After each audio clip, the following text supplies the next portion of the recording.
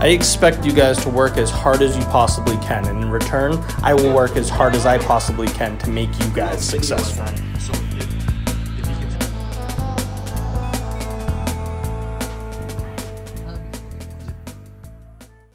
So company comes in, I'm assuming they've been in business for a little bit, they have a little bit of revenue coming in. What do they need to work with you guys? Yeah, so we work with businesses that have been open for 3 months. So technically those are still startups, Yeah. But they can show a little bit of revenue in the bank statements. They can show a little bit of, positive increase in sales.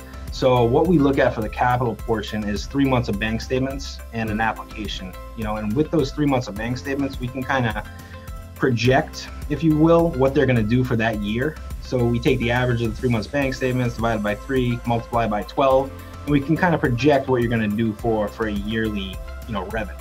Yeah. And then we can usually, rule of thumb is what we do is look at the yearly revenue. So say they do $100,000 a year projected. We're going to be able to lend usually up to 10% of that yearly revenue. So a company new coming in, they do whatever, 10K a month. We can usually get them around $10,000. Yeah.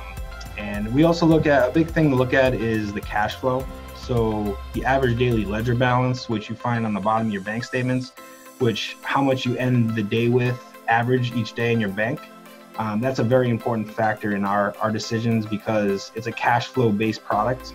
And we need to make sure that these companies can afford to pay this back before we fund them. So the cash flow is very important also.